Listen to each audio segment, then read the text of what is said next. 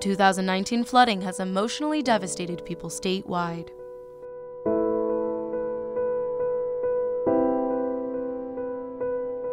It was very emotional just seeing everybody panic.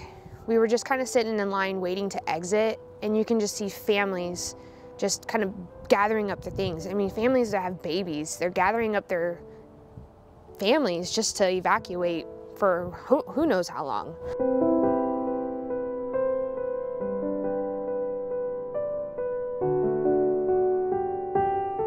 Even though the flood has receded, the physical and emotional damage still remains.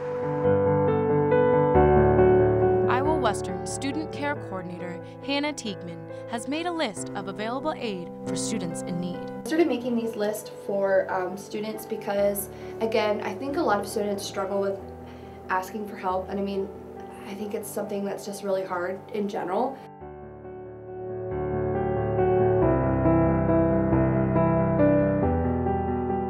So I kind of try to do it to put the ball in their court. So like, I'll do the research, I'll find all the stuff, and then I'll give you the list of resources and services, and you make those calls.